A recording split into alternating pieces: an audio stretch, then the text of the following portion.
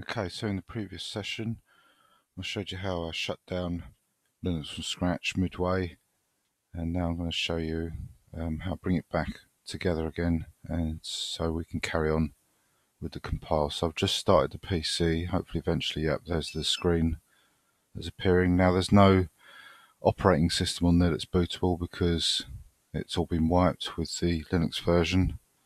So the USB stick, which is still in there, the live USB has booted, as you can see. So I'll just go back in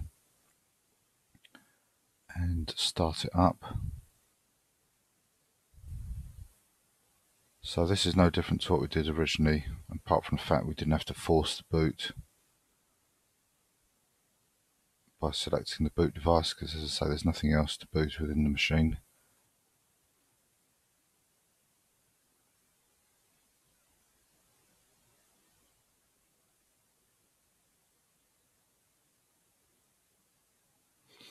So that's probably needs syncing. Yep, that's it.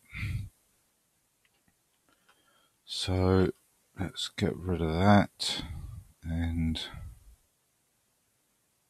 set up the keyboard again.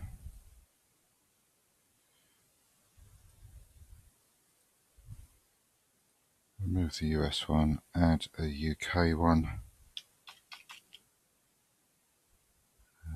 Extended Windows. Apply that, close that down, get the browser up and a terminal.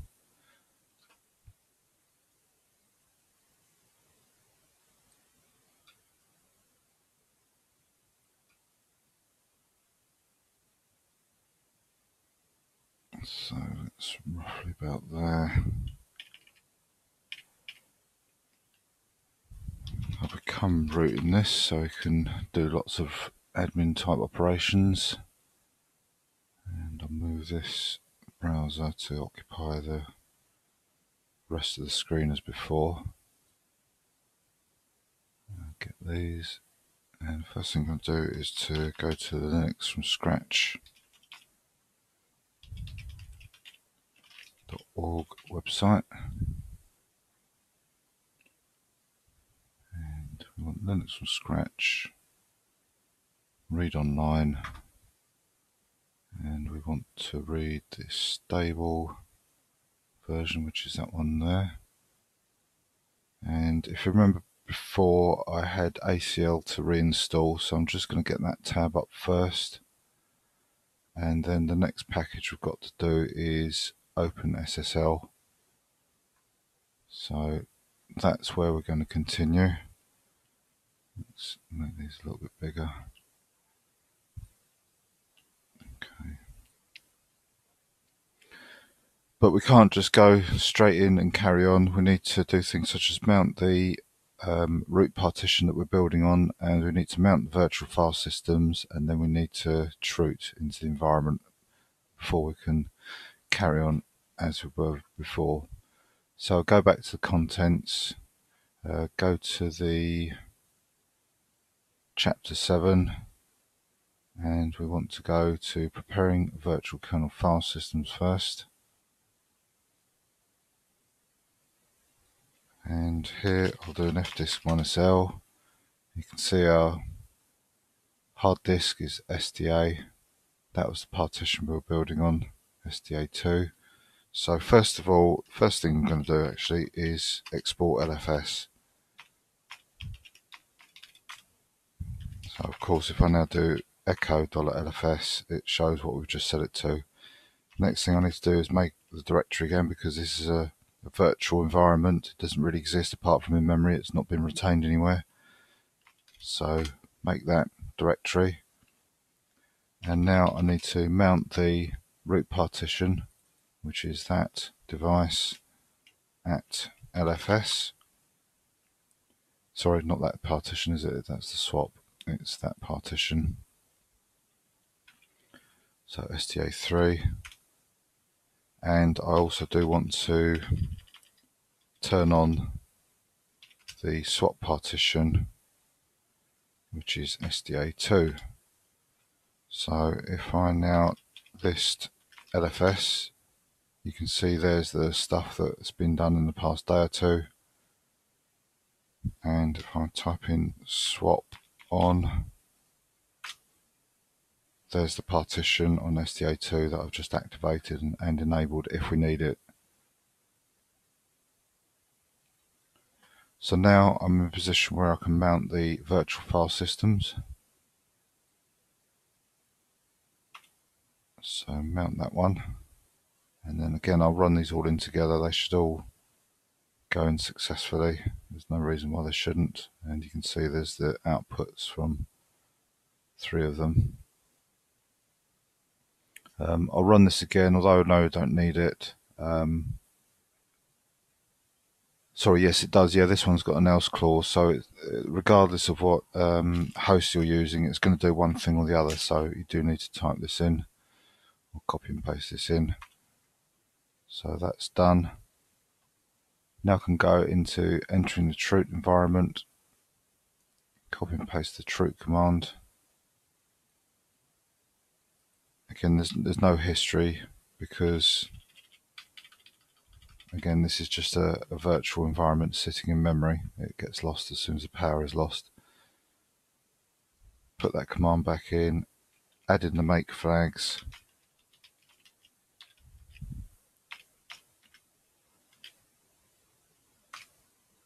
And that's it, we're back in our Linux from Scratch system.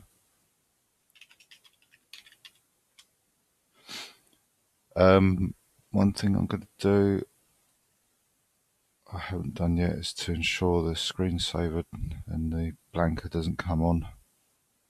So I'll do that now. And I think that's all that needs to be done. I'm sure if I remember something I've forgotten, that I'll do it at that time. So that's that bit done. We're back to where we were just before we finished up previously. So we can now carry on with OpenSSL.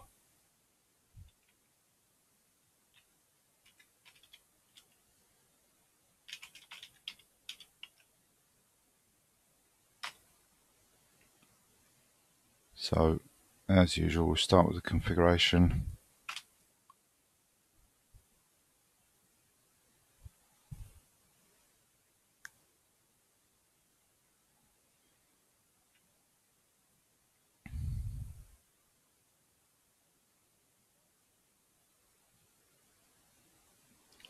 And we start the build. While that's building, I'm going to open a new tab to start the SSH server so that I can get the kernel config on here. I've got a kernel config specifically tailored to this machine. So I'm going to start the SSH server.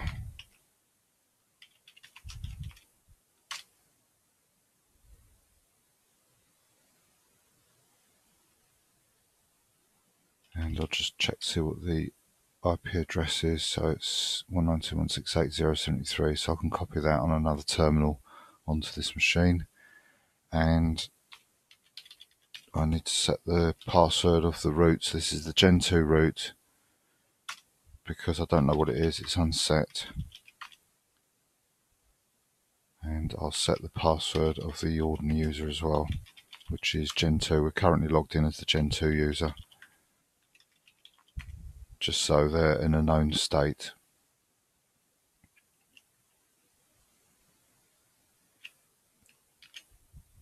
And I'll just wait now for OpenSSL to finish compiling.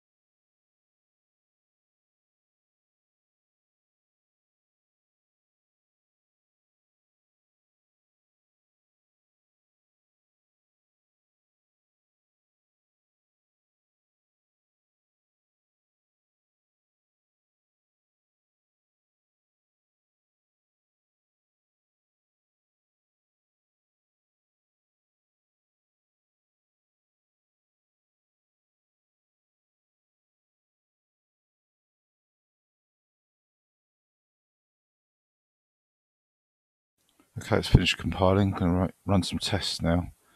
It does say that one test will fail, or is known to fail, if the kernel does not have a particular setting enabled, or doesn't have any options providing an AES with CPC implementation. It gives examples there. And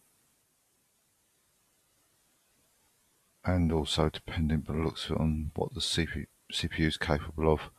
But if it says if it fails, it can be safely ignored. So I can have a look at that actually, because I've just copied over the config that I'm going to use. So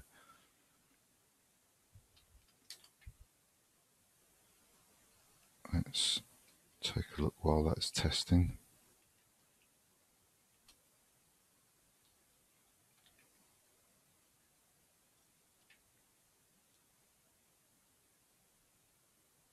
Right, I have got that crypto user API SK cipher enabled. No, sorry, no, it's disabled. I beg your pardon. It's got a hash in front of the line, so there's a good chance that will fail that test then.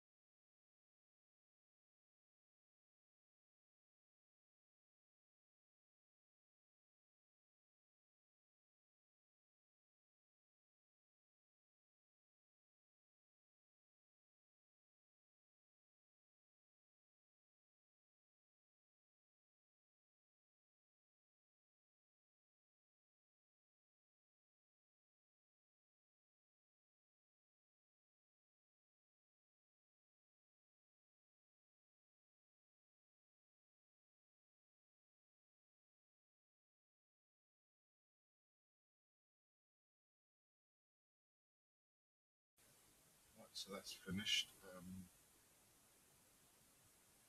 There were no failed tests, so that obviously means that the kernel that's running within Gen 2 has got these options set, but obviously if I use the kernel that I'm gonna, or used an LFS with the kernel that I'm gonna install, it would mean that if I used that LFS to build LFS again, that test would obviously fail, but it wouldn't be a big issue anyway, according to the manual. So let's install the package.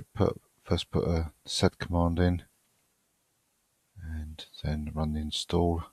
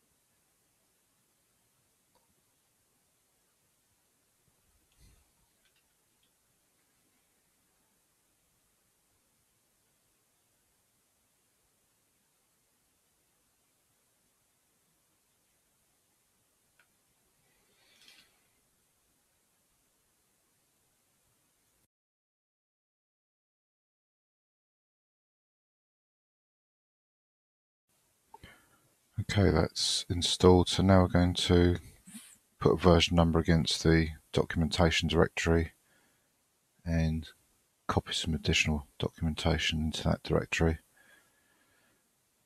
It says here about updating OpenSSL to fix vulnerabilities, etc. If OpenSSH is installed, which we'll be installing, if carried on with BLFS, it contains an over-restrictive SSL version check.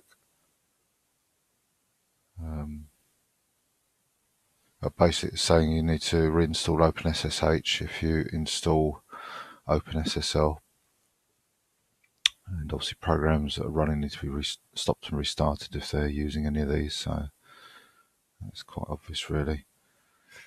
But it's good that they've made a note of that as a reminder, if nothing else. So we'll tidy that up and move on to the next package, which is kmod.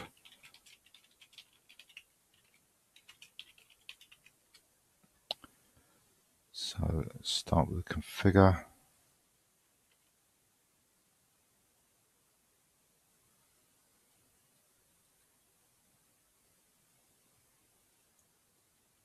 Build the package. And it says the test suites of this package requires raw kernel headers, not sanitized kernel headers, and that's beyond the scope of LFS. So we just install it, and looks like we create some links, and one final one here, and that's kmod done.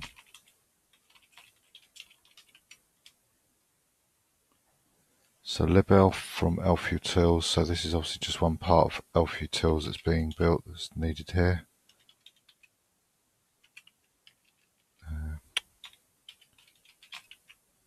So we extract the elfutils package, and then the instructions will control just the bit that we need built.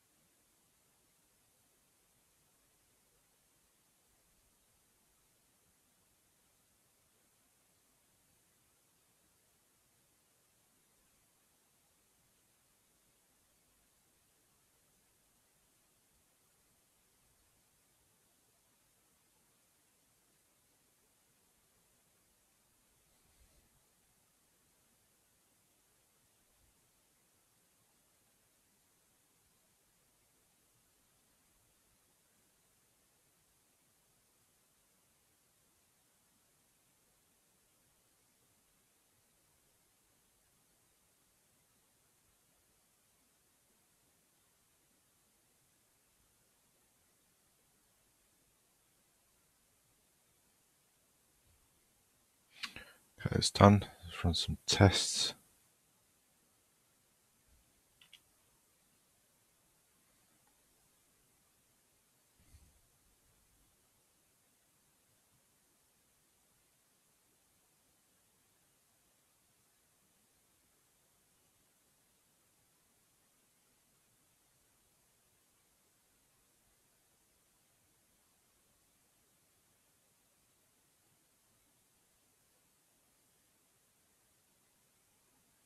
That's all passed, no problems there. So we install just the libelf library with that command, and looks like we'll copy a package config file as well, and remove a static library, and that's done.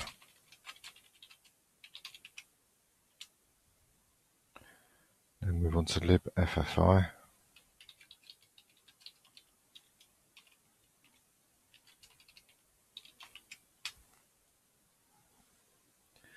There's a note here saying like GMP libffi builds with optimization specific to the processor in use. So if you know you are building for a slightly different architecture, then it says to use that switch there.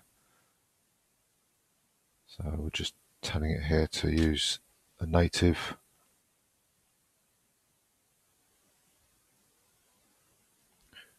And build that now.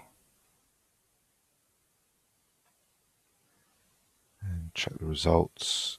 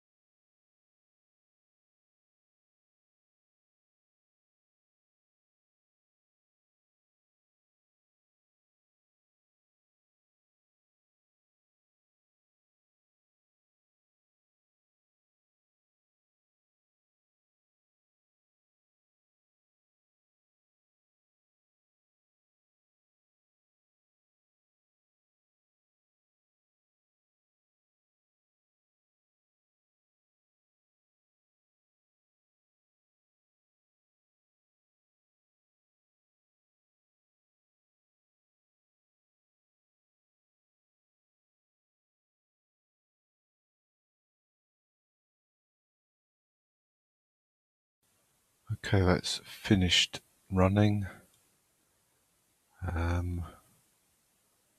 Can't see anything saying there was any errors. It just says number of expected passes. It doesn't even say that it has passed. So it's a bit cryptic in its result, but it certainly doesn't look bad. So accept that as being successful. So install the package, and that's complete.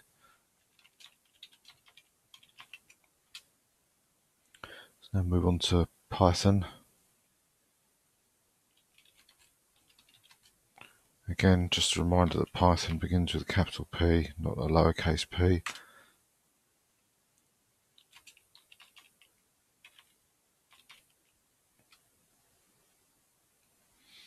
So start with the configure.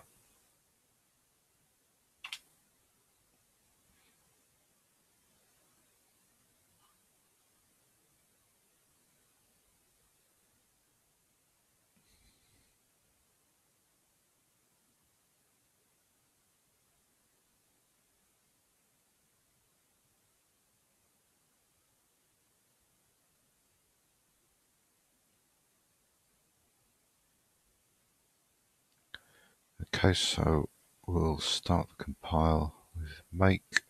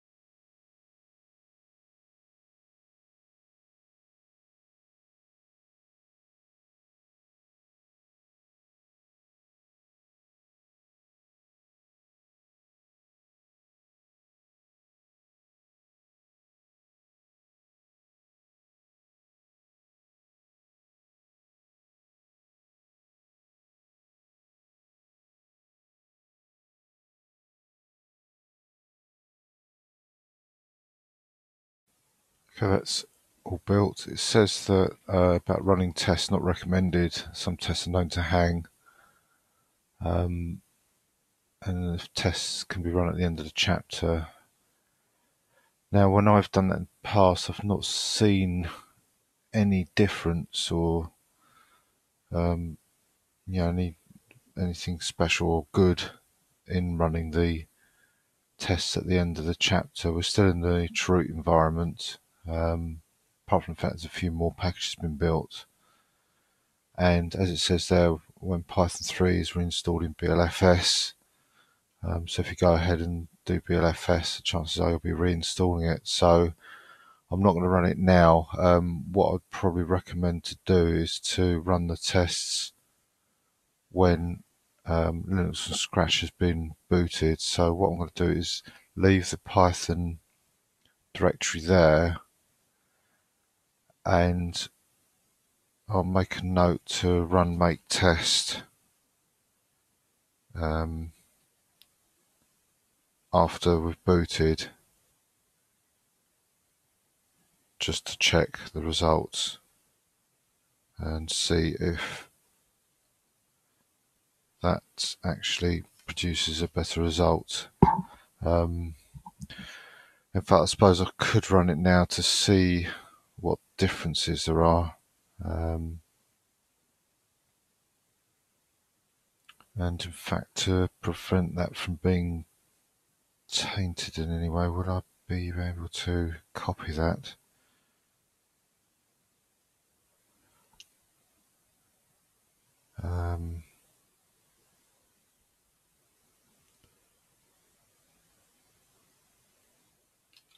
Let's see if that works. I'm not sure if this is going to work.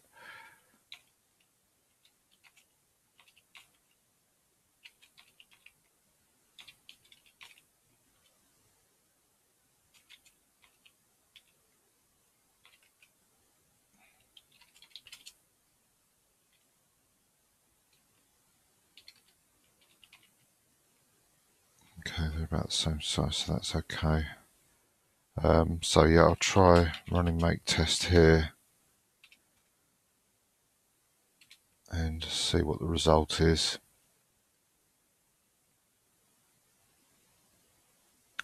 And well, depending on the result, I mean, if it looks all right, then perhaps it's not a problem in this situation. But otherwise, like I say, I think I suppose I could have a go at running at the end of the chapter, but as I say, previously I've not noticed any difference. So I'm not sure if I'm doing something wrong or misreading something, misinterpreting something. But decide what to do depending on what the result of this is.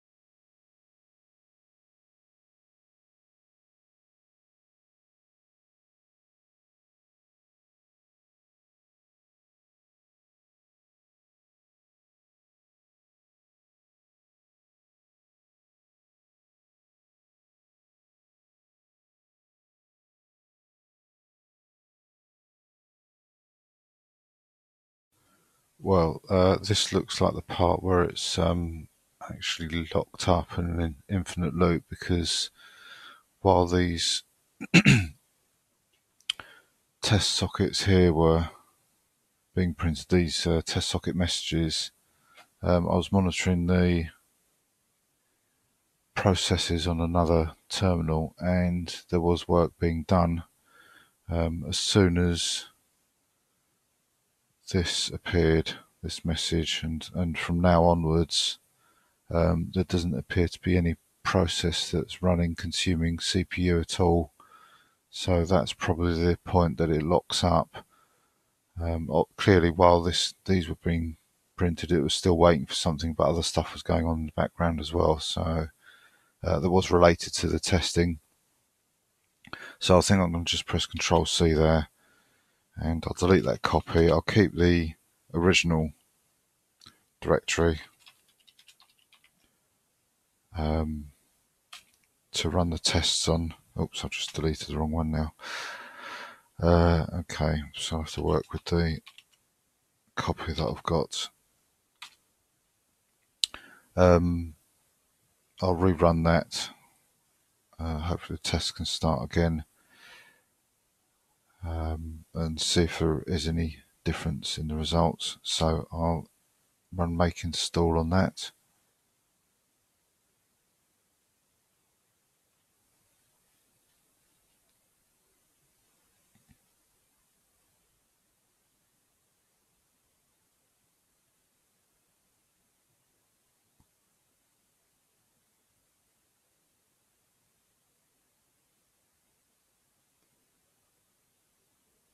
Okay, running pip as the root user can result. Right, okay. So just create this config file, and then we've got an important message here. In LFS and BLFS, we normally build and install Python modules with the pip3 command. Please be sure the pip3 install commands in both books run as a root user. And pip3 install as a non-root user may seem to work, but will cause the install module to be inaccessible by other users. Okay. If desired, install the pre-formatted documentation, so we can do that.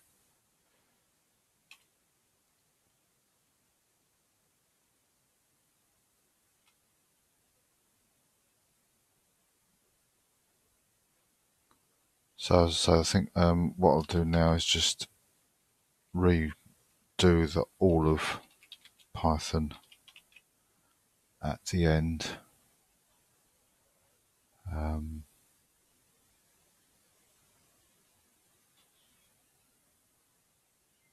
And see what the results are.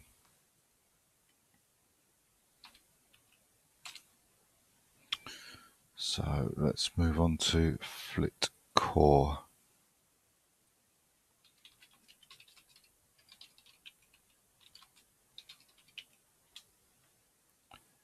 So build the package with this command and install it. And that's that. That's very simple. Move on to wheel.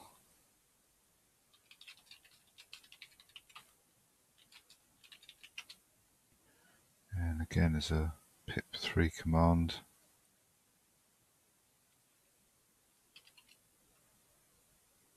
And install it. And tidy that up. And move on to Ninja. So this used to be an optional package for sysv, but I believe it's being used by something else in the build now. I can't remember which package it is now. I did read something. So now it's a necessary package for System V. Previously it was just needed for System D.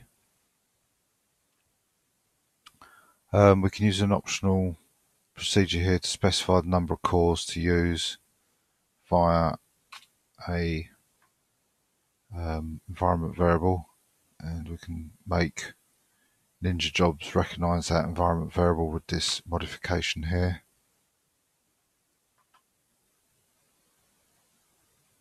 So let's start building with Ninja with this bootstrap command.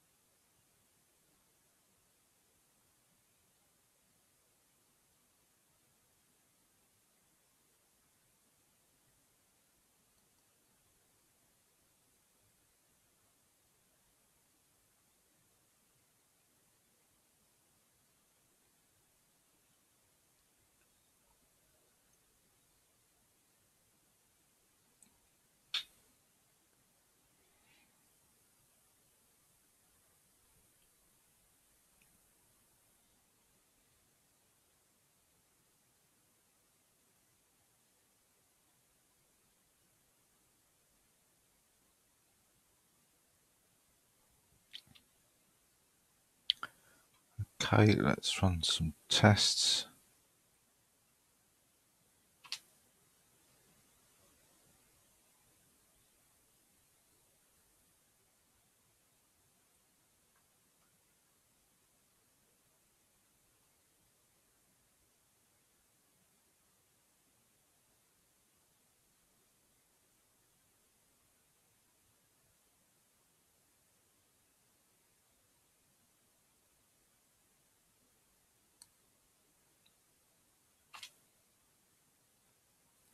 So it says pass there, so that's all okay. We can install the package with these 3 commands.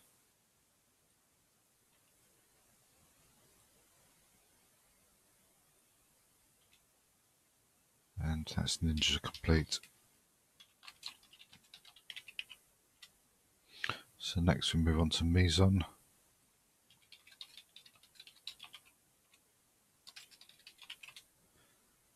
And we build it with this command, this pip3 command.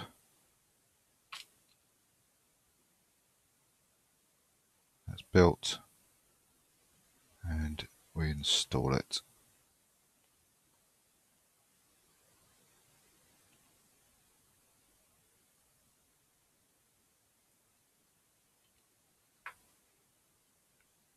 And that's complete.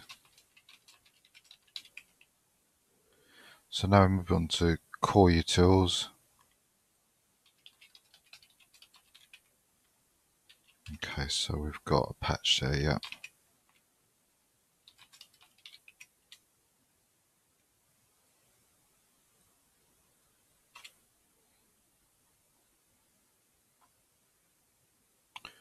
So we prepare core utils for compilation, run this auto reconf.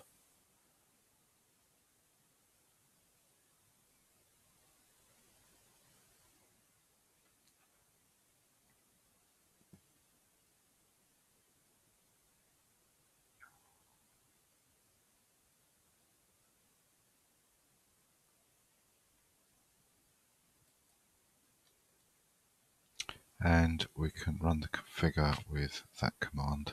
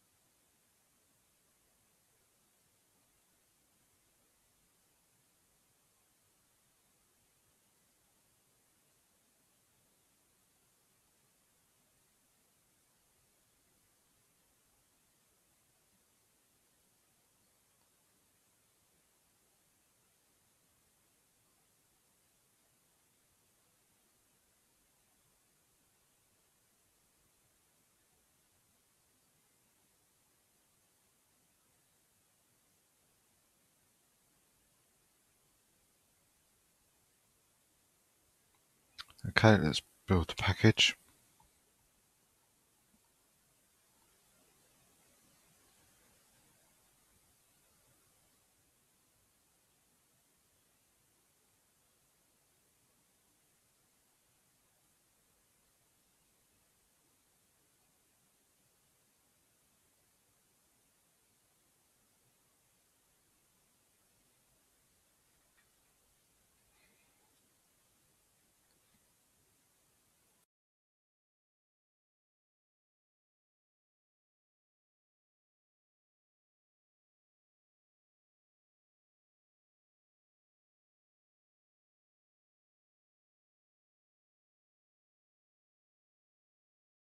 Okay, that's built, so now we're going to run some tests. First of all, we run some tests that are meant to be run as user root with this command. So they've all passed. Now we're going to run some tests as a non-root user. So we need to prepare for that. And now we can run those tests.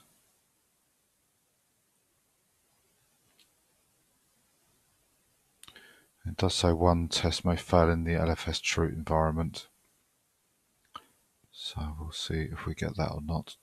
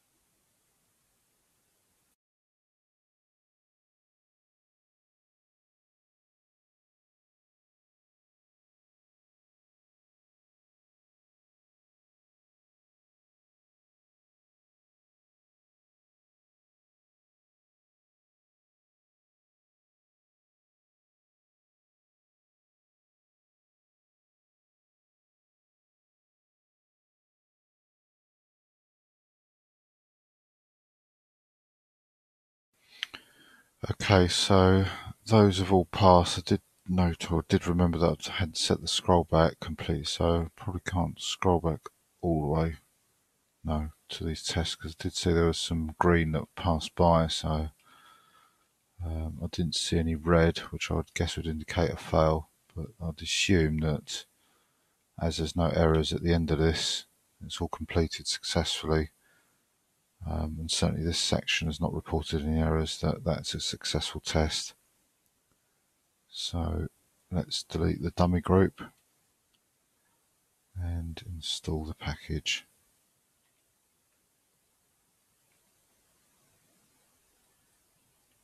And finally move some programs to comply with the FHS standard.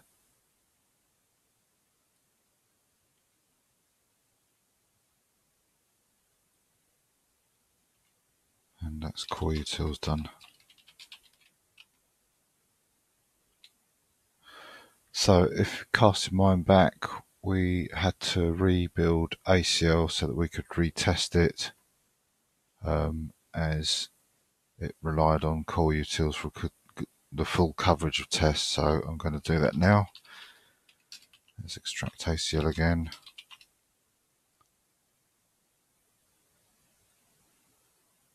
Start with the configure. Build it.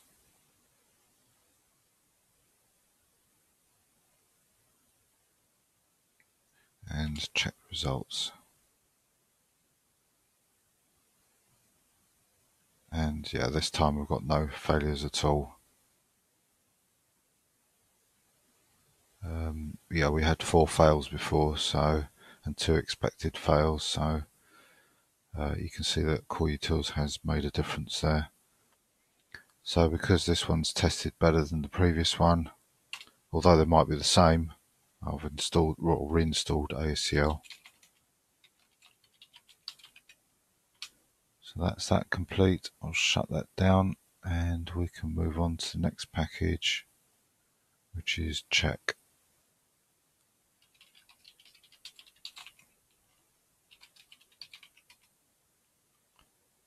So let's rerun configure, or sorry, run configure.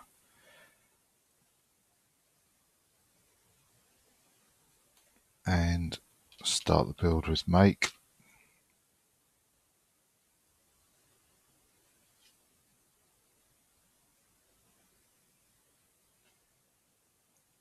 And run some tests.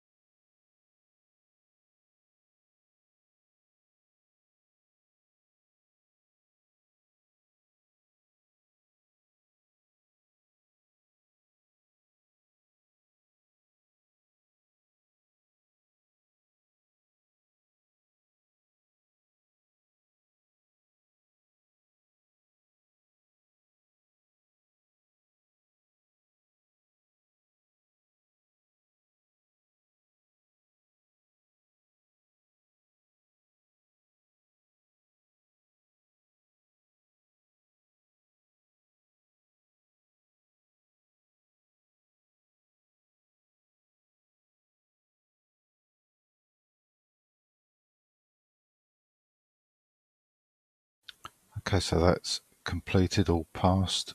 Let's now install the package.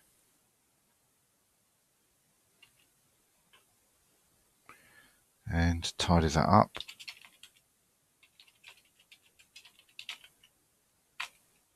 And move on to diffutils.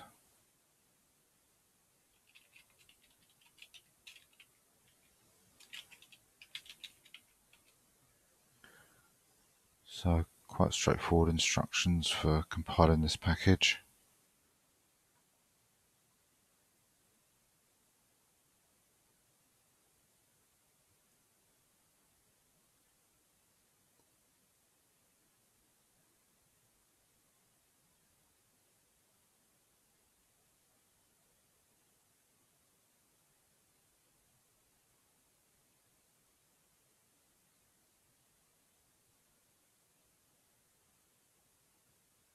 Build the package.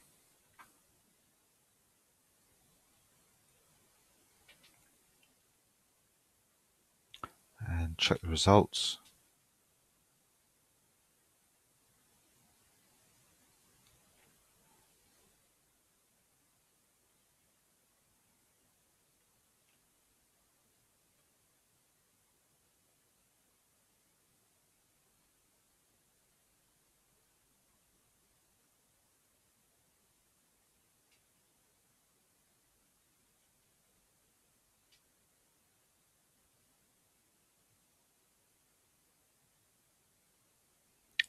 And finally install it. That was all successful there.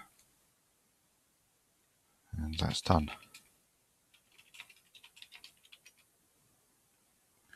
Now move on to the next package, which is Gawk.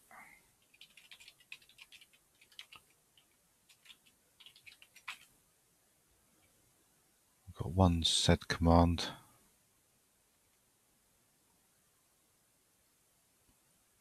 Configure the build.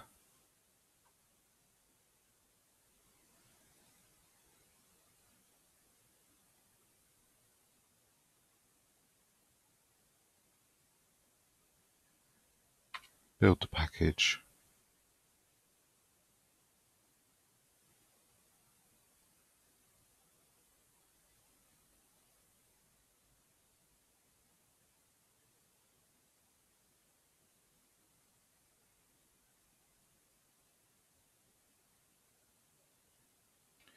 And now we're going to test the results. So we need to change everything to be owned by tester.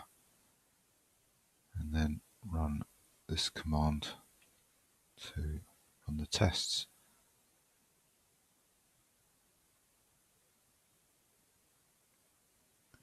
And install the package. It says all tests pass there, so that's okay.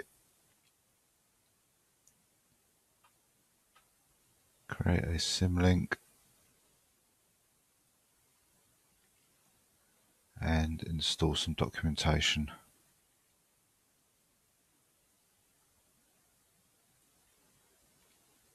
And that's Gawk finished.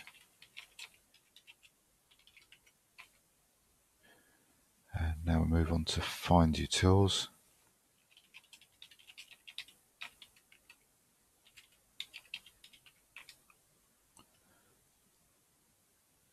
Configure the package.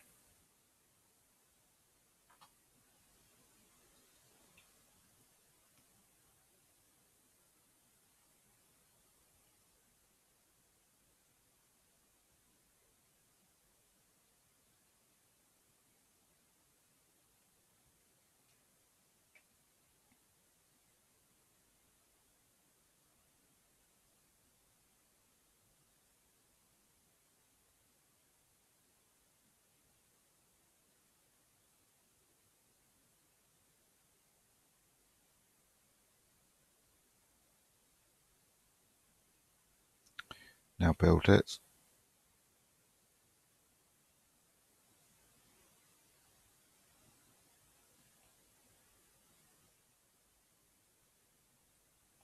And run some tests. We'll change the ownership again. Run this command to start the tests.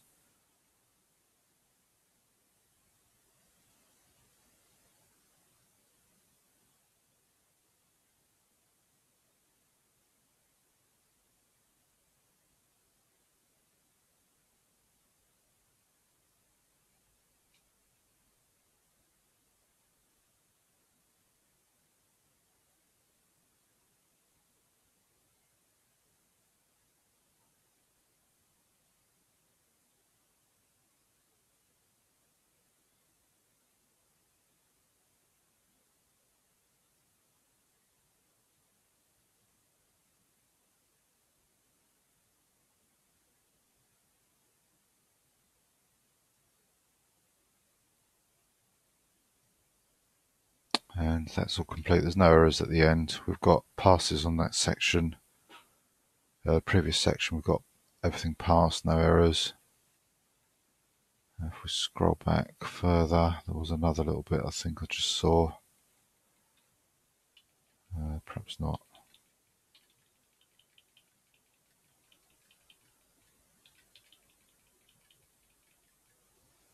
No, that's it, those two parts. So that's all okay. And let's install. And that's complete. So next on to Groff.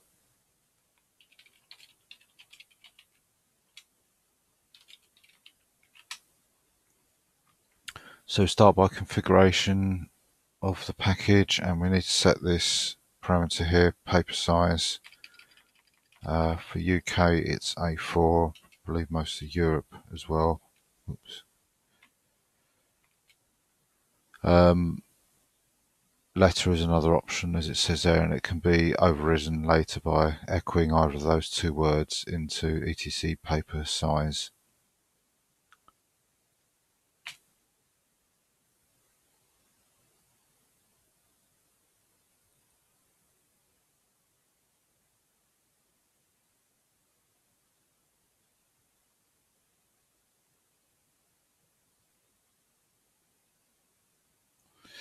So let's start the build.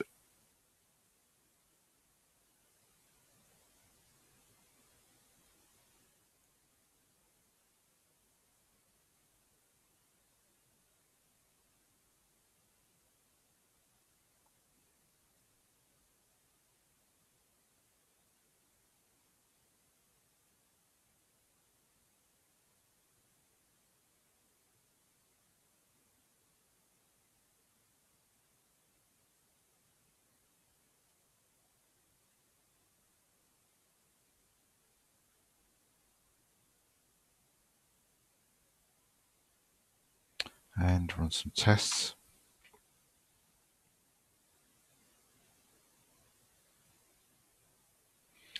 So we've got no errors there, no failures, 2 expected fails, 10 skips, but the rest passed, so that's fine. Install the package and tidy up. So now we move on to Grub.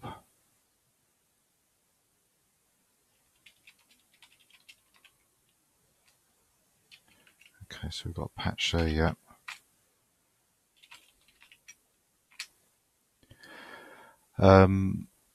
Yeah, if you have decided to go with UEFI, then you need to go to the LFS page and follow the instructions there.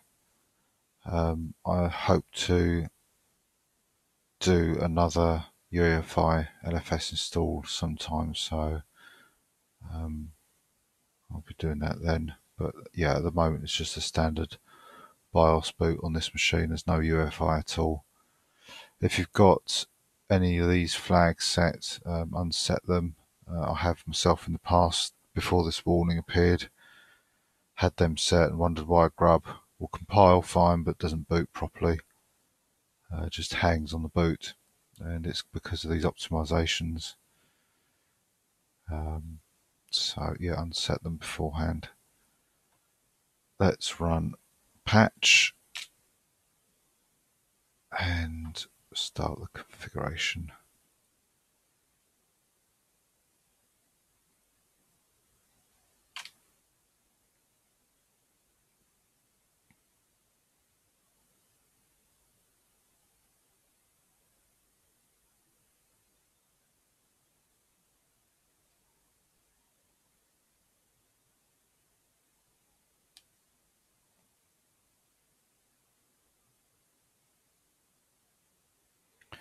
Okay, let's build it now.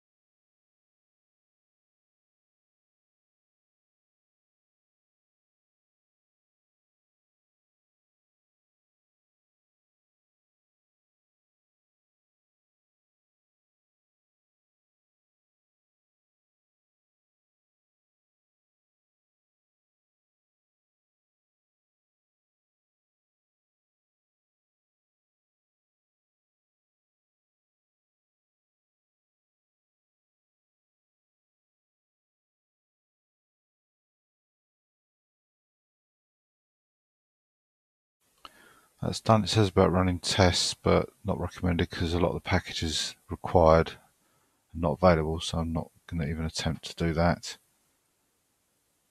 So let's go straight to install and move the bash completion file. And that's grub finished. So move on to gzip.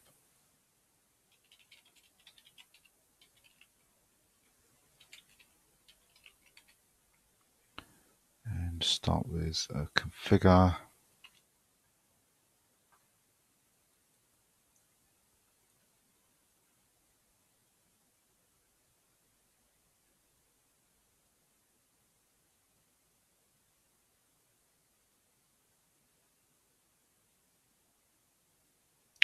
And build it.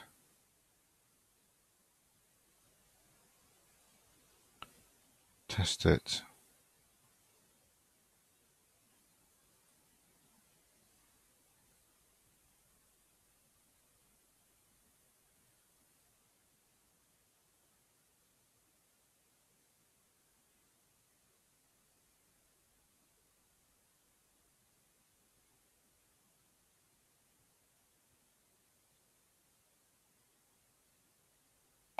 And finally install it with all those passes.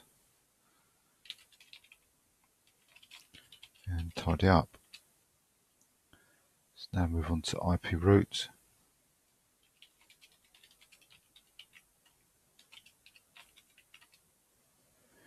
And we've got a sed and a man page, what looks like that's going to be removed. Now we compile the package. There's no configure by the looks of it.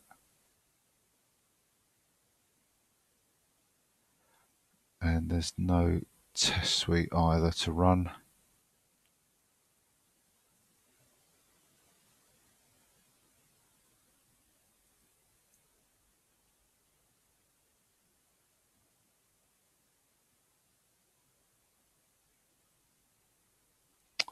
And install the package and then install some documentation.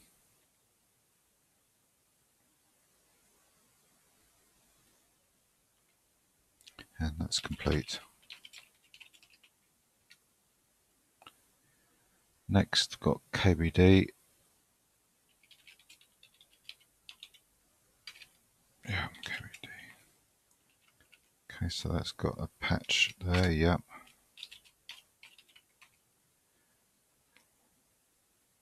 So let's put that patch in first, and this is to fix i386 key maps, which is probably, I guess, every single PC keyboard.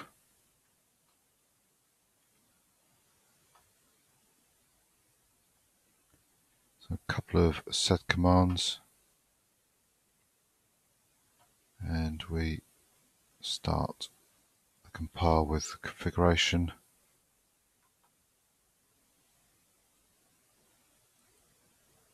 And then do the actual compile.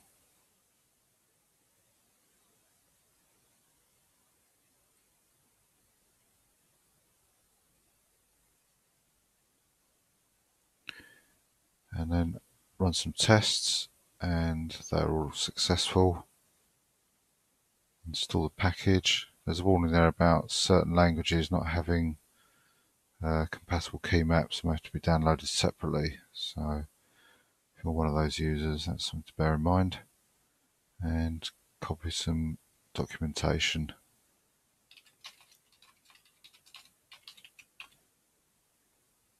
And now we'll go on to lib pipeline.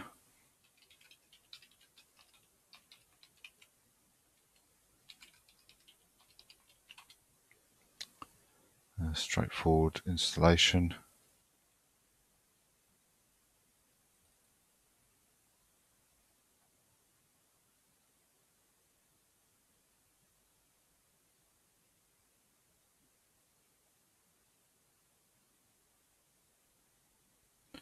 Build the package.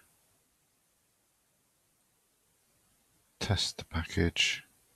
what we've just compiled, all passes, no failures, and install it.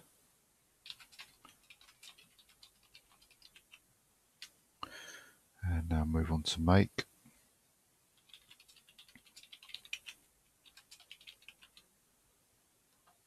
So start with configure.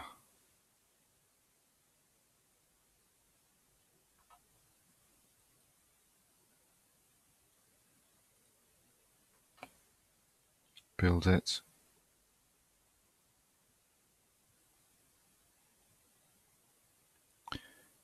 And test the results. First we change the files to the tester user and run the tests.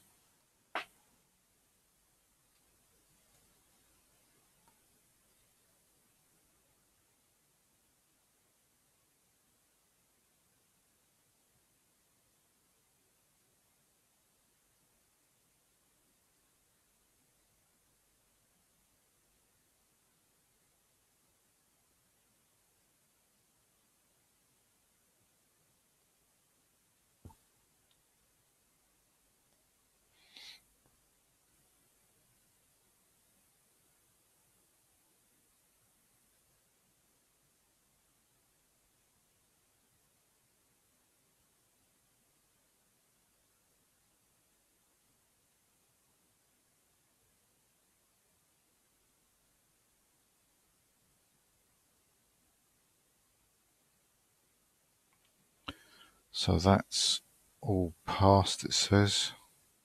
No failures. So let's do the install. And that's complete. And move on to patch.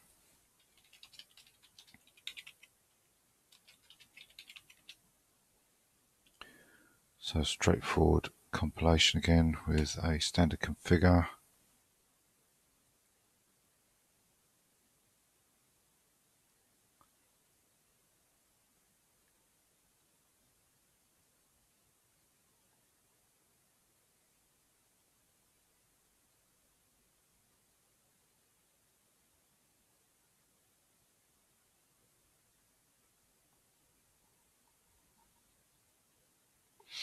Run make to build it.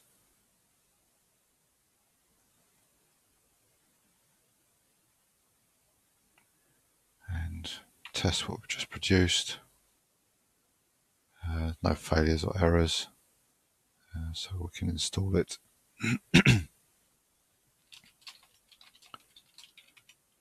Tidy that up and we move on to tar.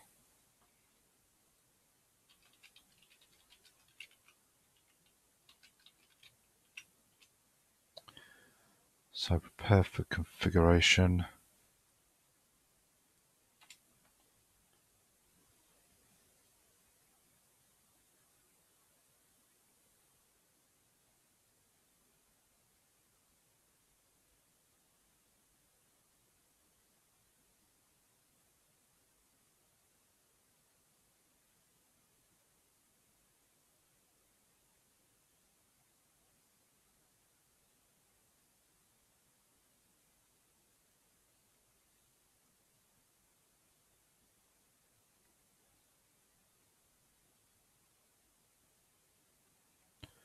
Okay, let's build a package.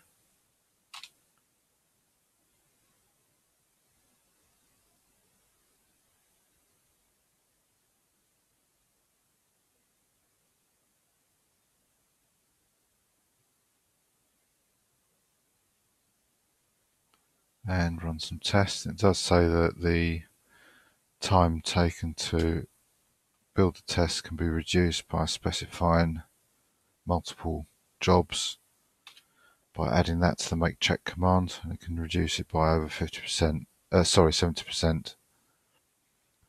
So despite the fact that we're supplying or telling it we can use 4 times as many cores to run the test, we're not getting 400%, but we're not even getting 100%, we're only getting 70%, but at least it is some improvement.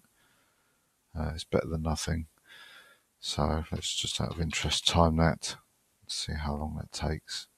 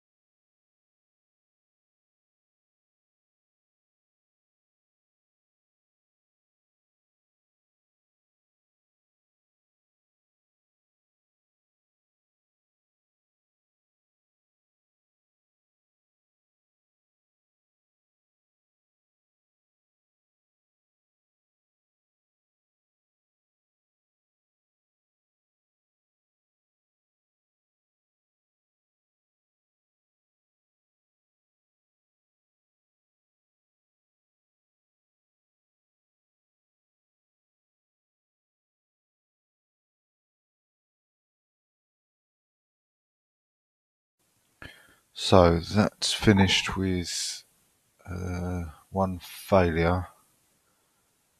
It does say binary restore is known to fail because LFS lacks SE Linux.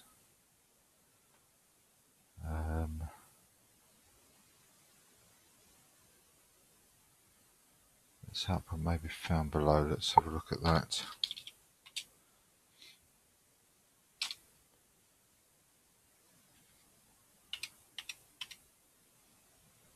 Two, three, three.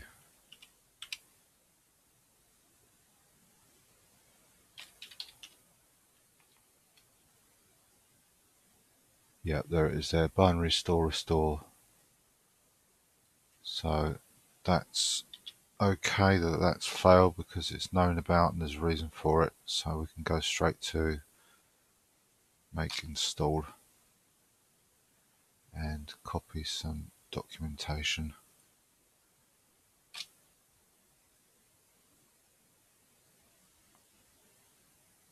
or rather build some documentation. So that's tar complete, and we move now on to text info.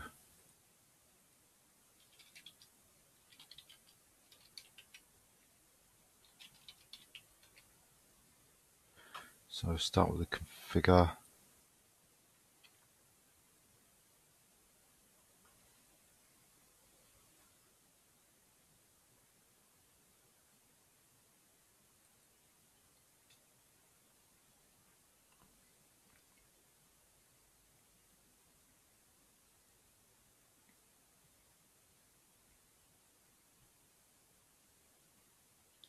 Build it.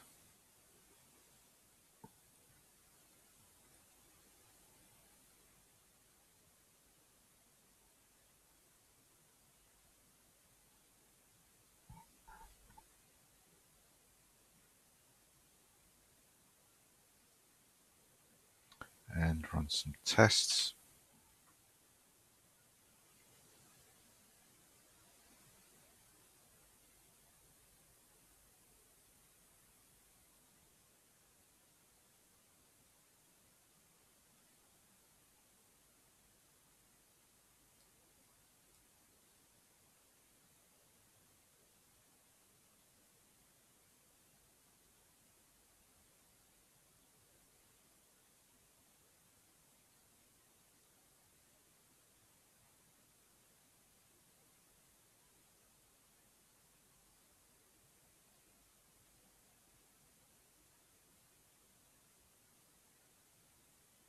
Okay, there's no errors there. Everything I saw as it went past didn't have any errors, so I assume that if any of these did have an error, it would be reflected at the end.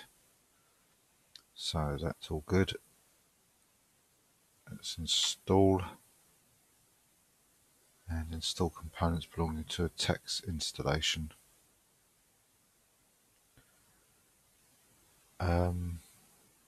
It says here that if you need to rebuild what is it? Oh yeah, this is this plain text file that holds a list of menu entries and get out of sync with the pages that are installed on the system. So this command here will rebuild it if that ever needs to be done. So let's tidy up text info and move on to Vim.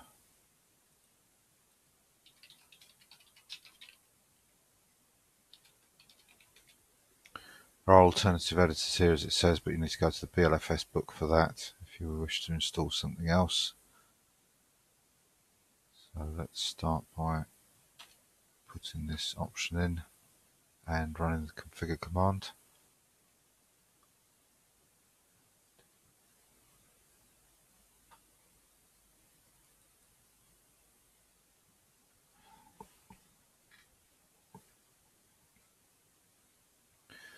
So build package with make.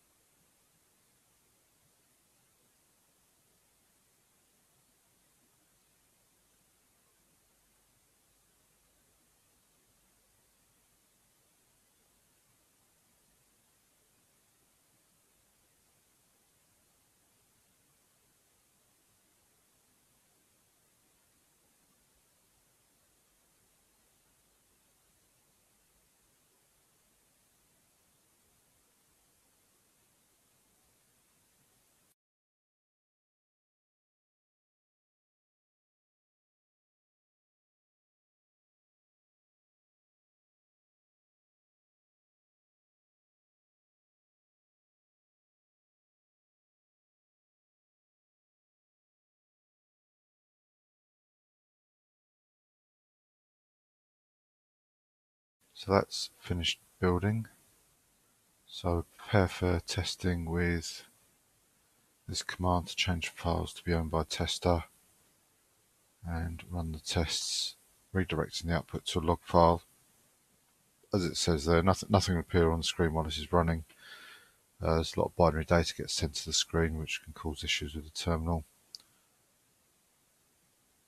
So all we need to do is to look for the words all done at the end of the log file.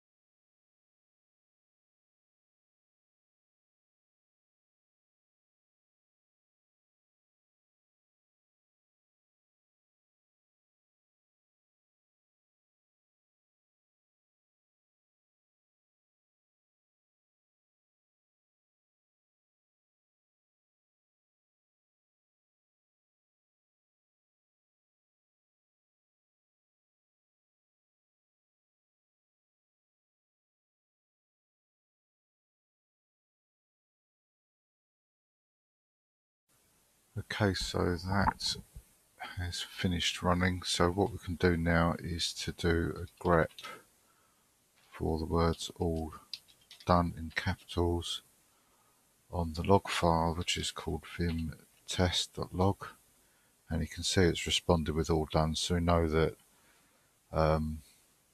that did complete successfully. And of course, if you're in any doubt, you could do something like tail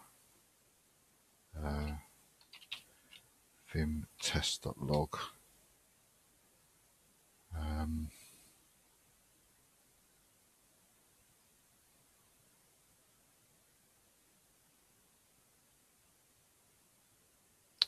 That's interesting, it's not actually at the bottom by the looks of it.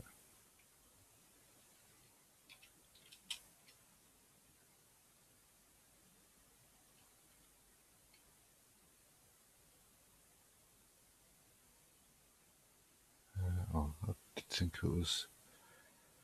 It does say that the words all done in the log file at completion. Okay, let's do a make install and then use the newly installed vi to look at the test log. It's actually called vim. Let's go to the bottom of the file.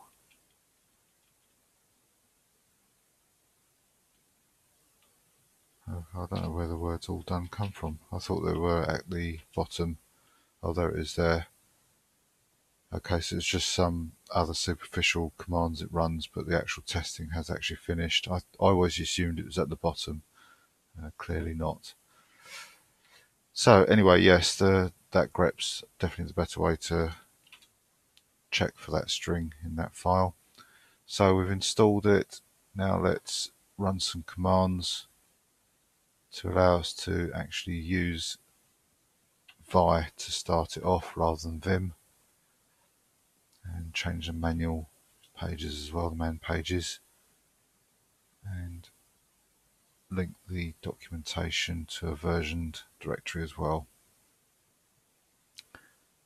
Configuring vim, there's some defaults we can put in here.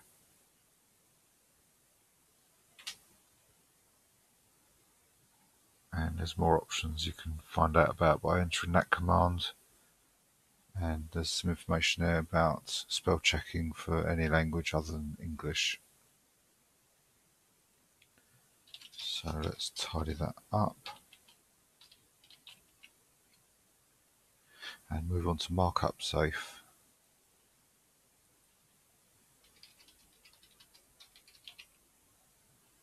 Okay, is this a capital M? Yes, it is. So it starts with a capital M. Probably because it's a Python tool or module. I'm not sure what it is. Module it says there. So build it with that and install it with that command. And that's complete.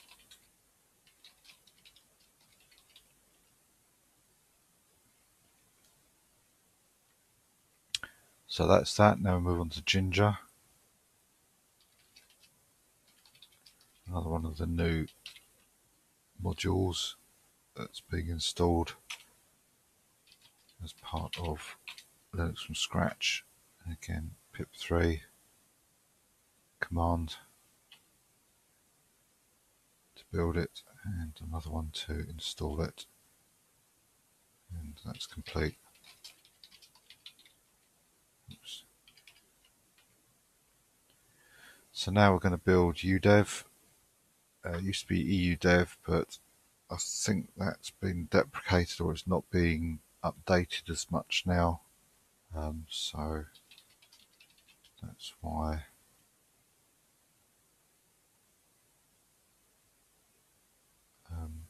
udev is being used from systemd. So it says there udev is part of the systemd 254 package. So we type in systemd 254 to extract it, change into that directory, and remove two unneeded groups from the default udev rules. Remove one udev rule requiring full systemd installation. I didn't copy properly.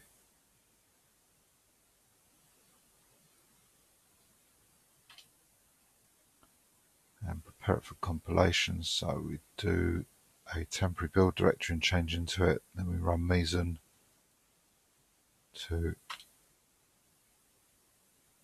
build it, or sorry, prepare it. So this is like the equivalent of the configuration.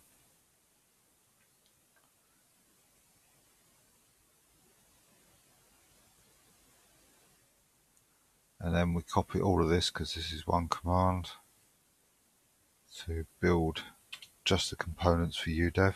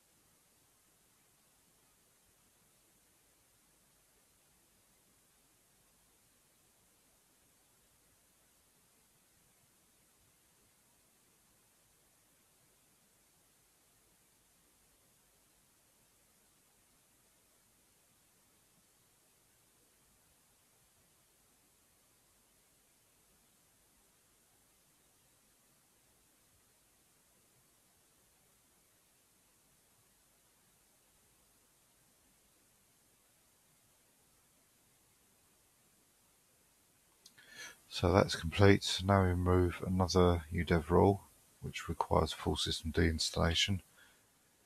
And finally we install the package by copying all these install commands.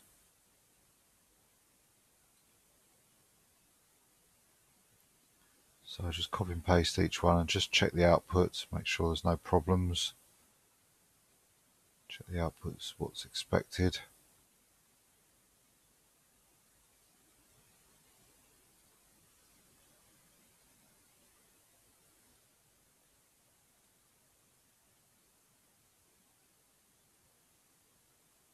So it's a bit tedious doing one at a time, but it's a way that you can guarantee that the commands have actually completed by running them one at a time and just inspecting the output.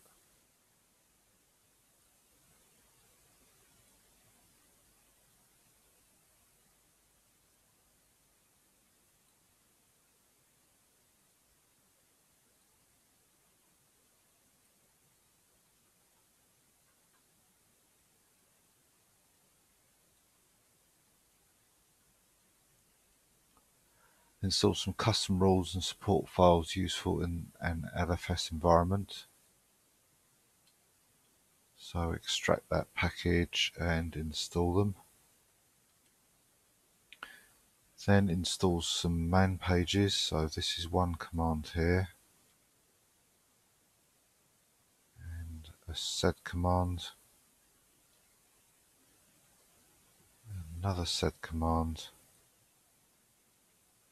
and finally an RM command to remove some obviously unwanted files. Configuration information about hardware devices maintained in these two files. UDEV needs that information to be compiled into binary database. So create the initial database. With that, it says this command needs to be run each time the hardware information is updated. So maybe something that wants to be put into a cron job, which is part of LFS to install a cron. Apart from that, that's complete. Oops. So I've clicked on that and I hadn't. So let's tidy up.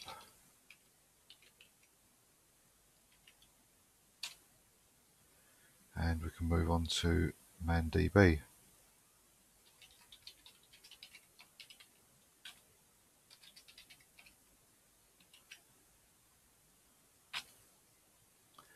So I've got this big configuration command.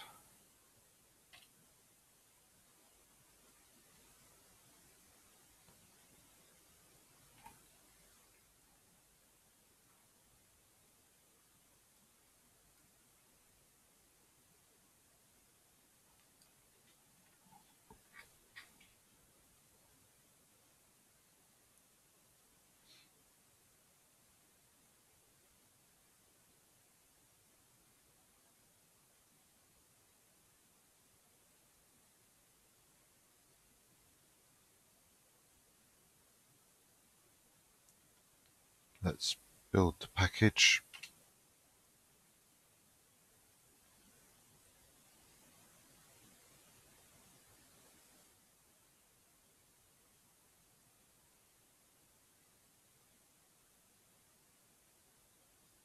And run some tests.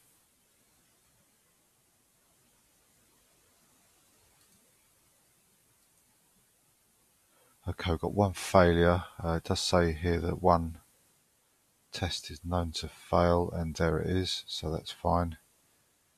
So let's now install the package, and that's complete. This table is about non-English man pages. It does actually say down here that if the pages or if your language is not listed in that table, then they're not supported, basically.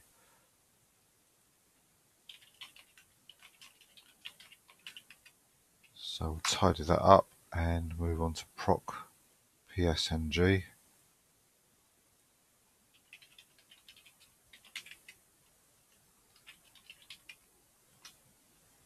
And configure the package.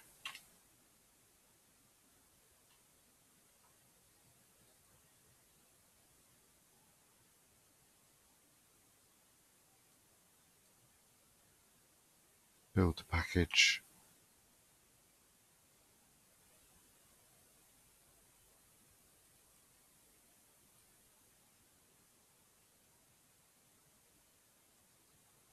Test the results.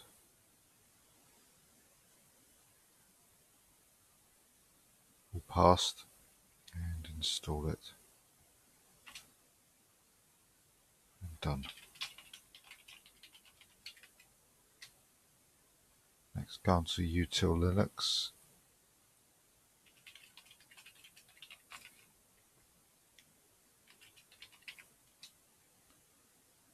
First, we've got a set to fix a problem test, or to disable it rather.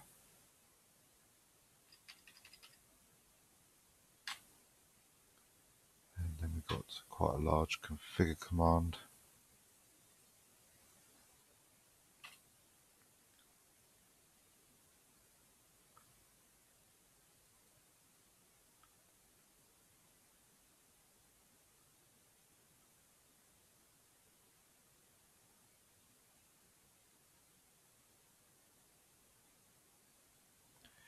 And build a package.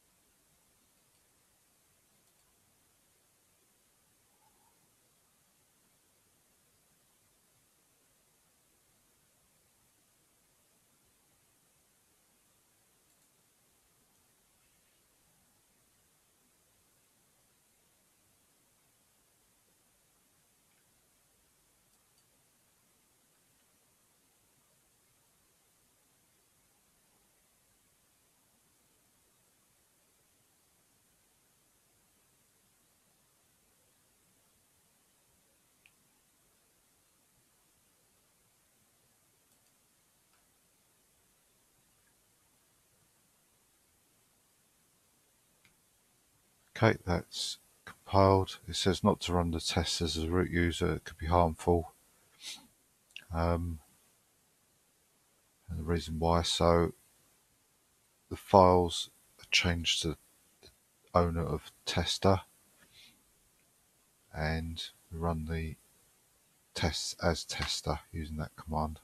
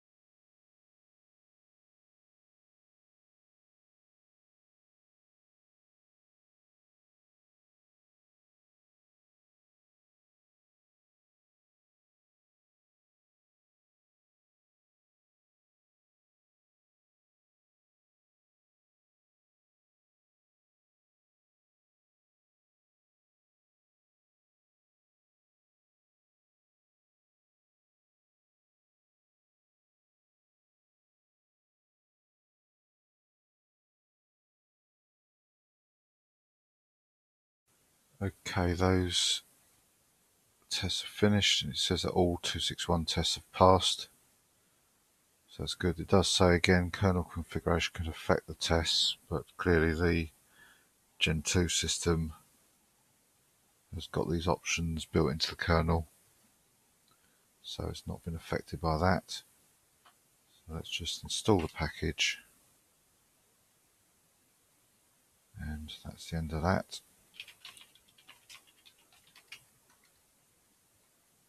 And move on to E2FS progs.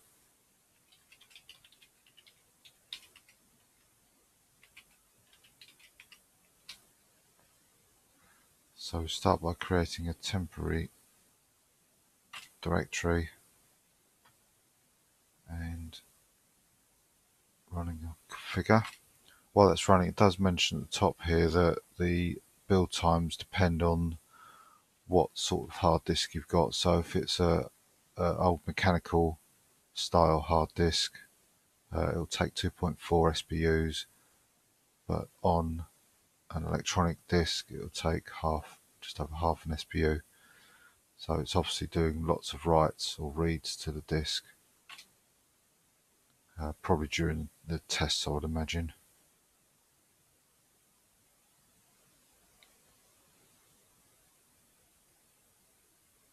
So just building that, and then once that's done, I'll start the test, and I'll time that just to again compare that to the estimated, which for me is about 2 minutes per SPU, and I'm on a mechanical disk, so it's going to take about 5 minutes according to this.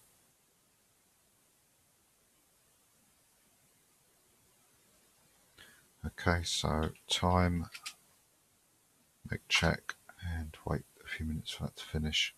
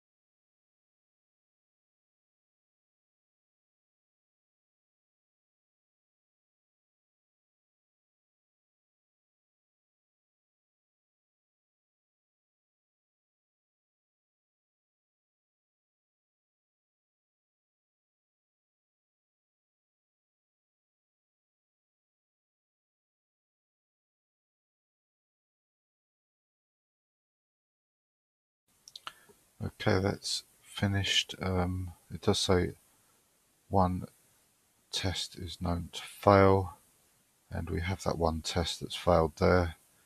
The rest are okay, so that's fine to carry on and install the package. It was actually the time was a little bit quicker than estimated, so that's good. Make install, remove some useless static libraries, and then it looks like install some info files.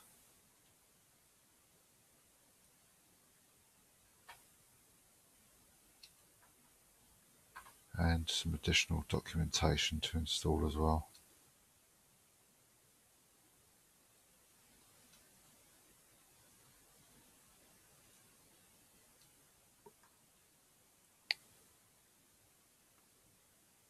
And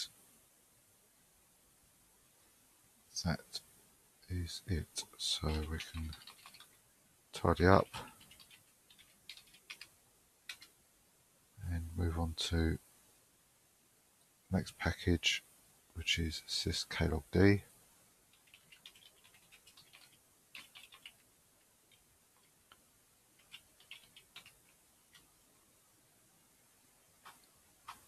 And we've got a couple of sets here to fix some problems.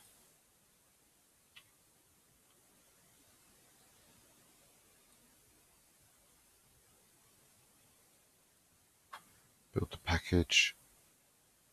There's no test suite, so we just install it. Tidy up.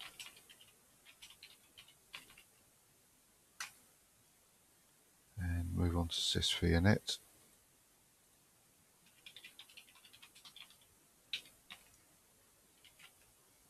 Okay, that's got a patch. Yes, it has. So we put that patch in, build the package, and install the package. And that's that one done.